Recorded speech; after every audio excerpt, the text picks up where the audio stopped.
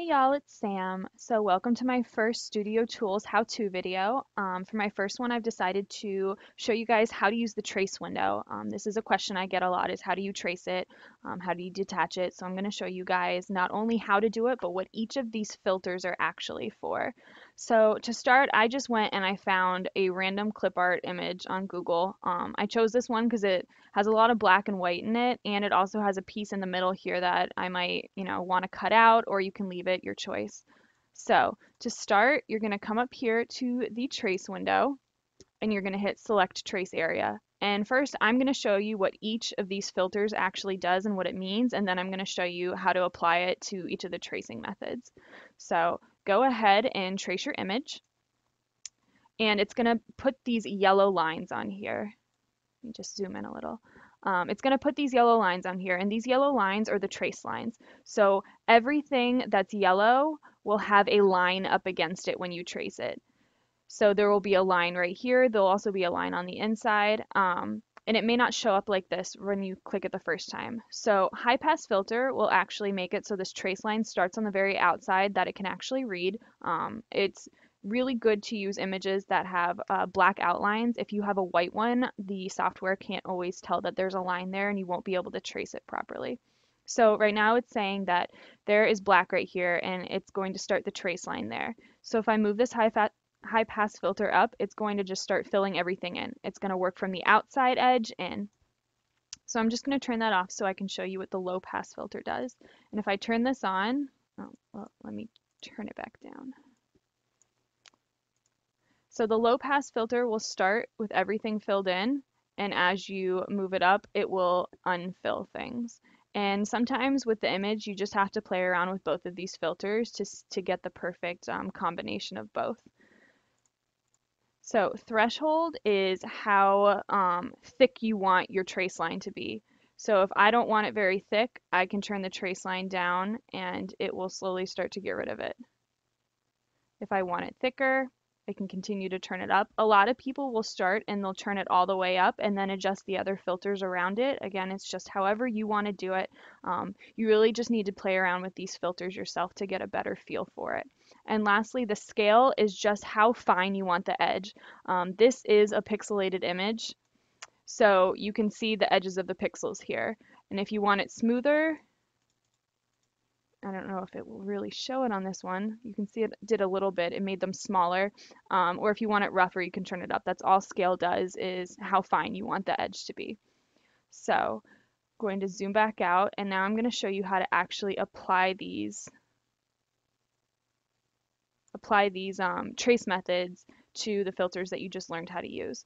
So trace is going to, again, trace everything against this yellow line here. So I'm just going to hit it just to show you what's going to happen. Actually, let me turn that back up. Fill everything back in. Just to show you what's going to happen. And if I move this, it cut out everything. It's tracing every little black line in here. And that may be great. That's what you want to use it for. That's great. And a lot of times that's what people will use it for with more simplistic images. But this one is a little complicated, so. And if you just want the outside edge of this, that's what trace outer edge does. As you can see, we just have that edge now. And trace and detach is actually really useful. Oops. So as you can see, this is a white box that the image was on. It was just the picture I found on the internet, and it's got the image in the middle of it. And you don't always want that there. You might want to take one image off of another one if you have like a group of pictures or something. So trace and detach will actually just cut that out. Kind of like what Silhouette does on paper, but you're doing it in the program. And then you can just go ahead and delete that background. So I'm actually going to show you how to also trace this if you wanted to cut out this middle part here, or this little area between his legs, or even this little area between his arms. So come back up here to select trace area, and you're just going to trace the whole thing again. Make sure you have nice, clean, crisp lines around the edges. And you're going to hit trace, just how it is. So go ahead and drag it off. And as you can see, it traced that image, everything that's in here. And you can't really do anything with this how it is right now because everything is attached. But you can right click and go to release compound path. And that's going to make it so each of these little things in here is now a separate object and you can actually delete the ones you don't want. So I'm just going to start deleting pieces, oops, not drag, deleting pieces of his face. I don't want to cut any of this out. And this might be the slower process right now because of this picture. But I do want to leave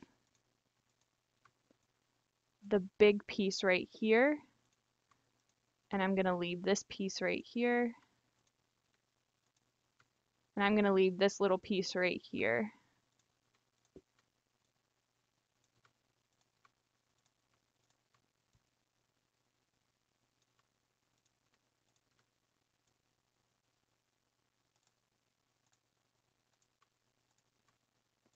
Sorry, this part takes a little longer. Almost done.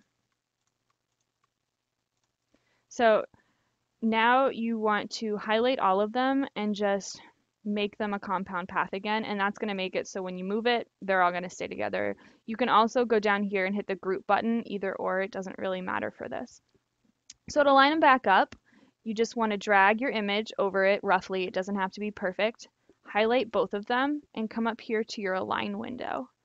And you're just going to hit align center and then align middle, and now you have it perfectly lined up again. And you just want to come up to your cut settings window and check it to make sure, yes, it is cutting around the outside, it is cutting out that space here, and it's cutting out this middle space here and is for his little arm. So that is how you use the trace feature in Silhouette, and I hope this video helped you guys out. If you have any questions or comments, please feel free to leave a comment for me. I always like hearing your suggestions on future videos you might want to. Thanks, guys.